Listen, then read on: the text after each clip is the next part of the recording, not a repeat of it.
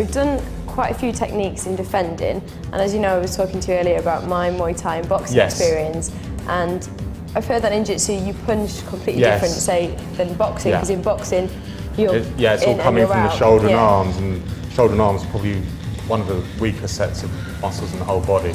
So what we want to try and do is harness the use of the legs, the hips, turning in the waist, shoulders and arms. So we're trying to use the whole body as one single unit. So maybe in a classical art, you're punching like this and just using a bit of shoulder and arm.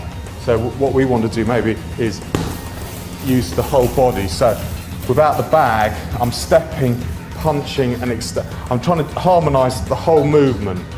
So all together. Oh, okay.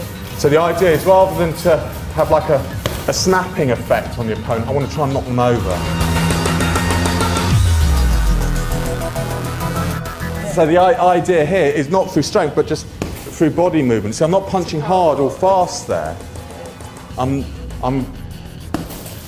when I start to hit harder and faster, then everything starts. But to start off with is just to get the feeling of harmonising the body all in one.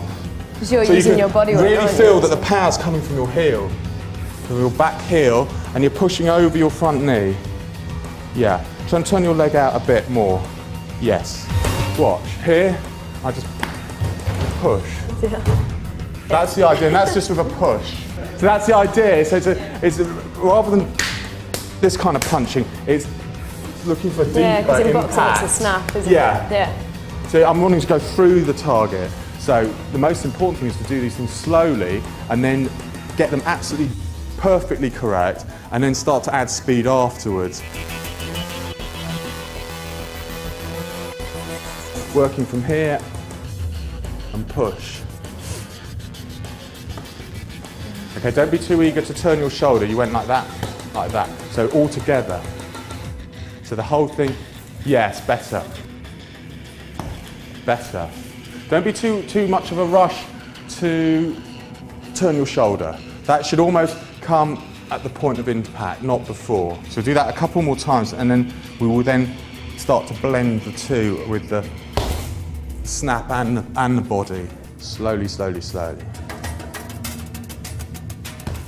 Yeah, see how much power now you're developing. Because if I did that, I couldn't get it to move as much as I could. Exactly.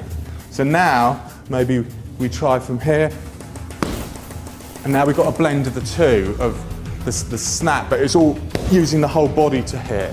You know, it's kind of a bit like the Bruce Lee's 1-inch punch from here, to move the bag from just a hand away.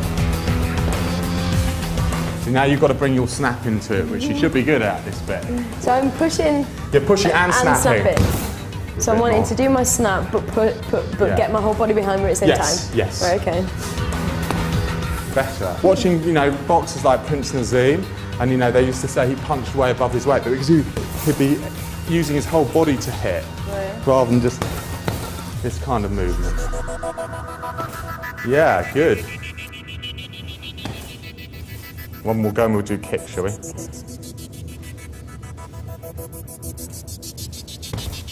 Cool.